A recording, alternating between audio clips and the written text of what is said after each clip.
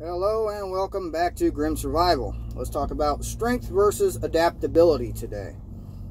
Now, let's start out with a quote. It's most attributed to Charles Darwin, which I don't agree with most of anything he said, but this quote actually isn't proven to be from him. But the quote, "It is not the strongest of a species that survives, nor the most intelligent that survives. It is the one that is most adaptable to change."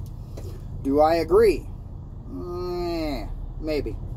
I think it all depends on the circumstances, the situation, what scenario you're going through. Of course, there are many different survival scenarios, SHTF scenarios, that have occurred, and you can research and look and see who survived. Not always the ones that are most adaptable that survive. It's not always the ones who are the strongest that survive, or it's not always the ones who are the most intelligent that survive. Sometimes a bit of all three, sometimes one or the other, but it's not always the same one. I'll give you an example. In a massive flooding situation, which we've had a lot of recently in the Midwest and throughout the farm belt, in a massive flooding situation, is it going to be the one who's most adaptable to live in the water? The one that's most adaptable to pick a movie where the world flooded. There's several of them. I mean, no. It's the one who can swim the farthest because he's the strongest. That's the one who survives. Maybe the smartest one survived because he built a boat. But the one that was most adaptable to adapt to the environment, not likely. He's probably still going to drown. Just because you can adapt to living in a certain environment doesn't mean you can sustain it very long. So, yeah, you can adapt to live next to a volcano that's constantly erupting, but that doesn't mean you're going to be able to do it for very long. So it's not the most adaptable that's always going to survive. So just, yeah, it's not. Let's see. The smartest won't always be the person that survives. I mean, take a look at any university in the country. I mean, I can give you a list, but just pick one. There are people there that will absolutely not survive even the smallest of disasters. Now, I can tell you about brainwashing and conditioning and why people are dumber than what they should be, but that's not the point. The point is that most of them believe that somebody is going to save them. They have the superhero complex. Not that they're going to be a superhero, but that there is such a thing as a superhero that is going to come and save them. A police officer, firemen, you know, medics, EMTs, whatever. Doctors, nurses. Anyway, somebody's always going to be there to save them, right? No matter what the situation. Let's go talk to some people that went through Katrina, see if they agree with that. Or people that died in 9/11. Do you think they would agree with that? No. So, it's not always going to be the smartest people that survive. Now, I guess you could make the argument that people in universities aren't that smart. I mean, you're going to a university, you're paying a lot of money to probably make way less than you could ever afford to pay off your student loans.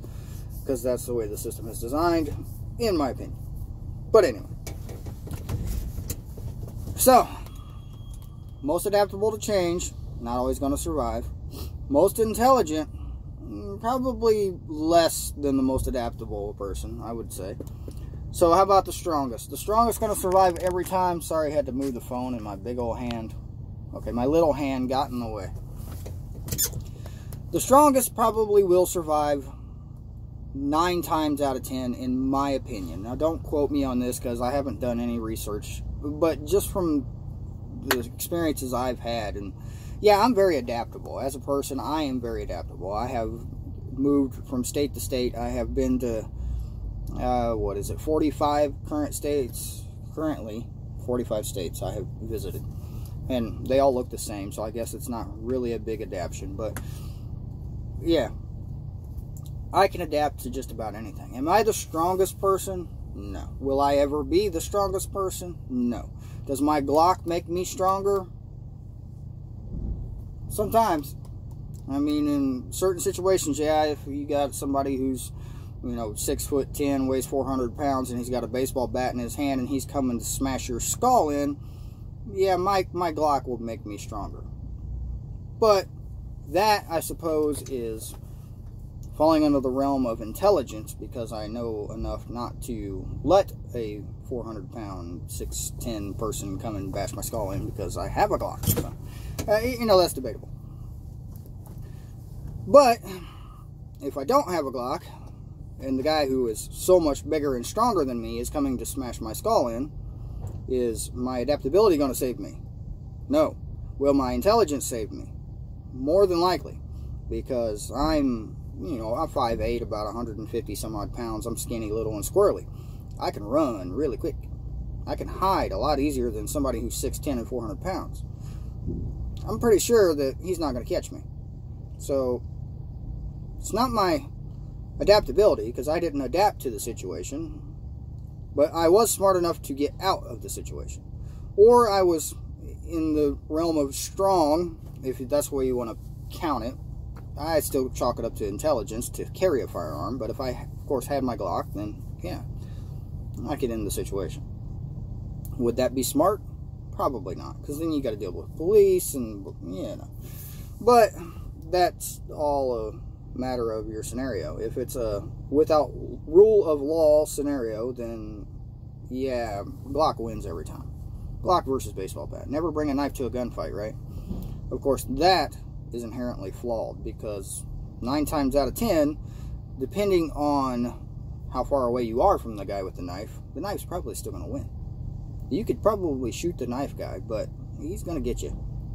Have you ever seen the videos where the people get on the guy with the gun before the guy can pull the gun out, and the guy with the knife wins pretty much every time? Yeah, I've seen them. So, I think we have established that just because somebody claims to have said something intelligent doesn't make it, intelligent. Just because somebody said that the most adaptable is going to survive doesn't mean that pertains to every scenario.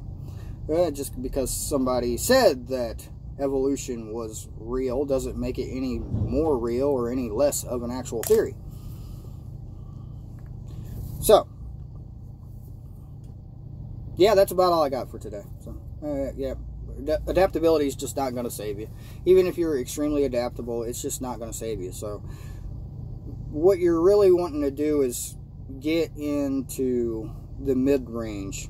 Make sure you're intelligent to begin with. And if you're not, start reading some books. I mean, yeah, and I'm not talking about intelligence that you learn from a school. I'm under the opinion that schools don't teach you anything anyway. Your math skills probably not going to help you in a survival situation. Your science skills maybe. Your history, it's actually good to know a lot of history, because you can learn from other people's mistakes in history. So that's a good skill to have. But strength. Physical strength. I guess I'm going to go back to the gym. I have been neglecting the gym for the last, about a month. So I probably will go back to the gym. Work on my upper body strength. As a truck driver, I have a very strong left leg. If you don't get the reference, yeah. All we do is push a 7-pound clutch all day long. If you are using the clutch. But that's another story. My right leg, not quite as strong. But the reason I say this is because I can carry a 35-pound pack on my back. It's right here next to me. I can carry it on my back for a minimum of 10 miles before I really need to take a long break. 5 miles, I will take probably a small break, but after 10 miles, I'm considering the end of my day. I can get better, but also I could build more upper body strength. Strength training. I don't got to be the strongest, but strong enough, I guess. I don't got to be the smartest, but smart enough. So learning skills, how to tie knots, how to build shelters, how to grow food, the basics. And adaptable. I'm already adaptable. Life circumstances have just made me that way. So if you're not adaptable, if you are one of the people that hate change, and it's not feasible to drastically change your life, like move to a different state, different city. But it is a possibility to spend a weekend living in your car. Spend a weekend living at a friend's house on their couch. Somebody that, they are probably like-minded and will help you test theories. Or buy them beer, whatever it takes. Go live on a friend's couch.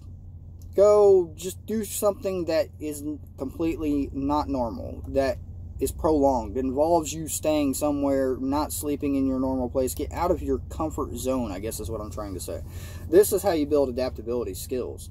As for intelligence, I mean, who was the comedian? Ron White says, you can't fix stupid.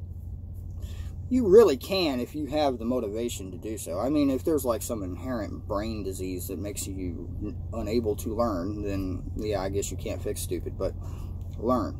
You can learn. I can learn. Believe me, you can learn. So there it is. Strength training, go to the gym. Adaptability, force yourself to get out of your comfort zone. And what was the third one? Yeah. Intelligence. Go read a book. So anyway, that's enough for today. Remember, survival is grim.